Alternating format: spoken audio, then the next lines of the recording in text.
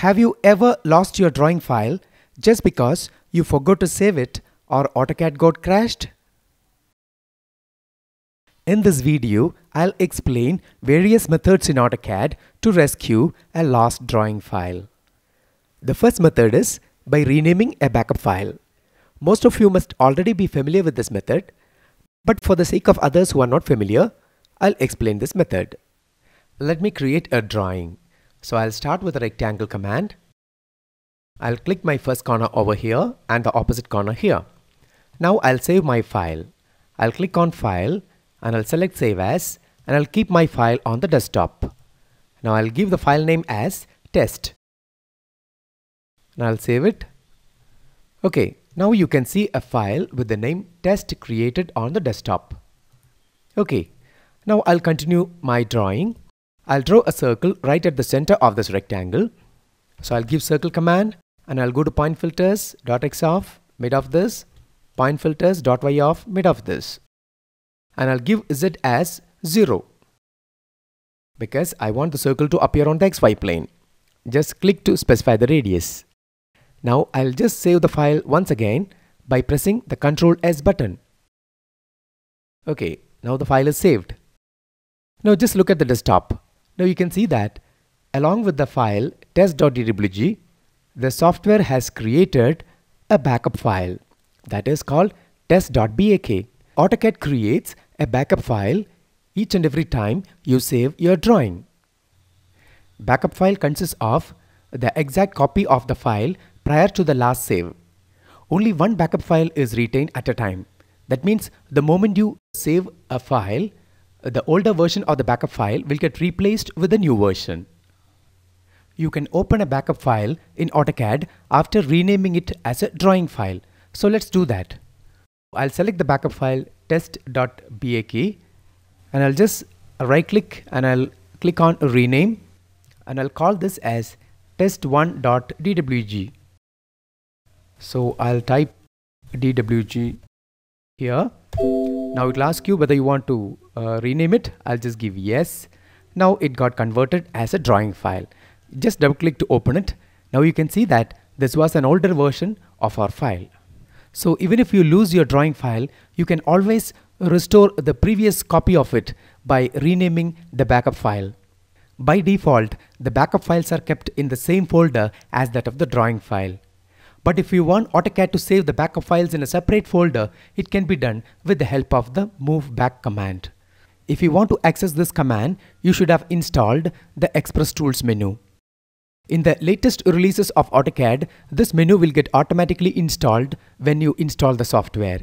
I have created a folder with the name DW-Back on my E drive. And I want AutoCAD to save the backup files in this particular folder. So I'll go to Move Back command. I'll type Move Back. Now it'll ask me for the folder name. So I'll give the path. It is in E drive /DWG back. Okay, so it has identified the folder. Now I'll just switch over to isometric view. I'll move the circle, okay, through a certain distance and I'll save this file. I'll press Ctrl S to save the file. Now let's go to E drive DW back folder. You can see that the backup of the text file is kept in this folder. So this is how you redirect the backup file to a user-defined folder. So don't forget to press Ctrl S often when you work in AutoCAD. But it's likely that sometimes you might forget to save your file just because you're too much involved in your work. Is there any way in AutoCAD using which a drawing file can be automatically saved at regular intervals? Yes, that's exactly what we are going to see next. By renaming autosave files, you can do that.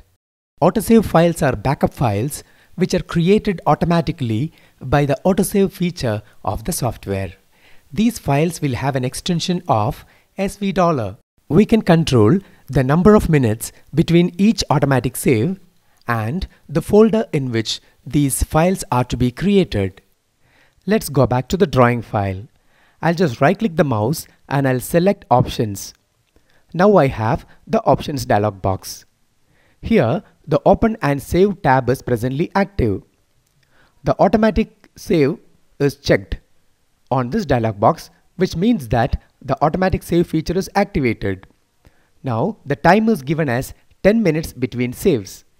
I'll bring down the time from 10 to 5 minutes. That means my drawing will get saved in each 5 minutes automatically. The same feature can also be controlled using the save time command. Now, I'll just click on Apply. Next, I'll go to Files tab and I'll expand the automatic file save location. Now here the location is given as e:/dwg. That means I have created a folder with the name dwg in the E drive. In this folder, the autosave files will get automatically saved. If you want to redirect the file to any other folder, you can create that folder in the hard disk and you can specify that folder here. Now I'll just give OK. After 5 minutes, the file got automatically saved in this folder. Now I'll just go to that folder and I'll check whether file is existing. I'll go to DWG folder and you can see that I have a file with the extension of $, which is saved in this folder.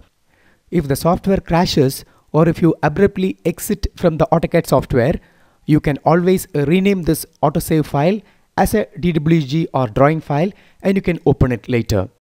But if you save the file using the normal save, the software automatically deletes this autosave file. Now let's check that out.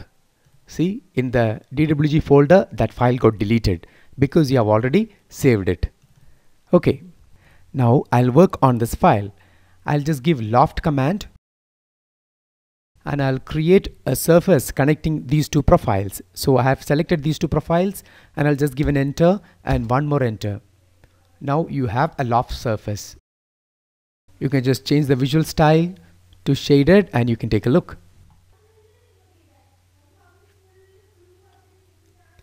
Now the file got saved automatically after 5 minutes. Let us just explore that folder again. Now you can see the file here. Now what I'll do is I'll just press Ctrl Alt Delete button simultaneously. So I've got the task manager here and I'll just select AutoCAD software and I'll give end task. This will result in an abrupt exit from the software. Now let us just open the $$ file. You can see that that file is retained here. Now I'll just rename it as a DWG file.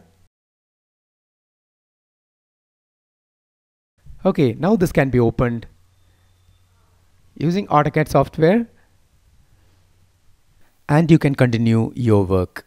So you should always set the save time to less than 10 minutes and you can recover most of your work in case your software gets crashed or you need to make an abrupt exit from the software without saving your drawing file.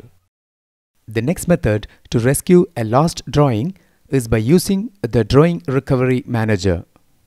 When you launch AutoCAD after a crash, the Drawing Recovery Manager can identify what drawings were active when the crash occurred and displays those drawings and the associated backup and autosave files in a single interface.